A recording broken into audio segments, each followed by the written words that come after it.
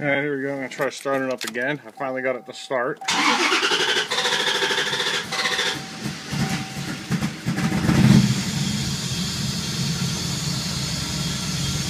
Alright.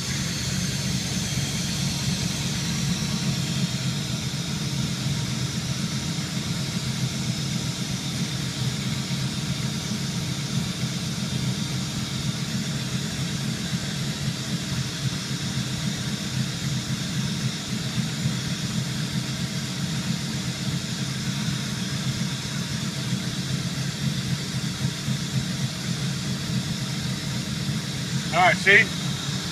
Check engine lights off, no faults when it's running.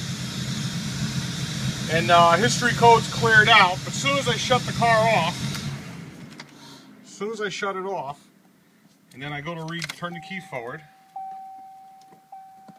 and I go to read codes again, let me hit back.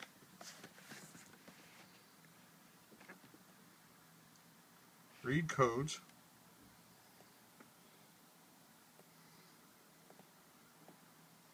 Yep, got one code.